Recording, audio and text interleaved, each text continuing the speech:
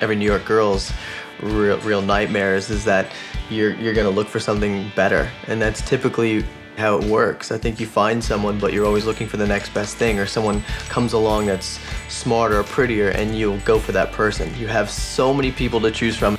There are 118,000 people that fit my criteria right now online. I like living alone. I like not having to take care of anybody. Just having myself as the main focus is quite fun.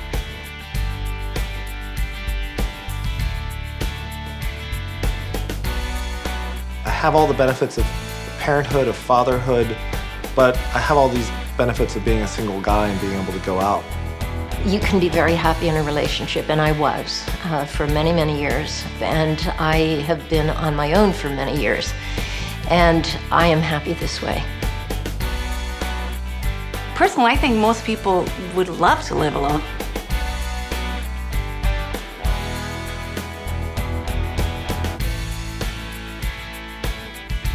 We've been trafficking in a lot of myths and illusions because we think we all have to couple. We think that the nuclear family is the only way to be. We think that's the most solid foundation for society.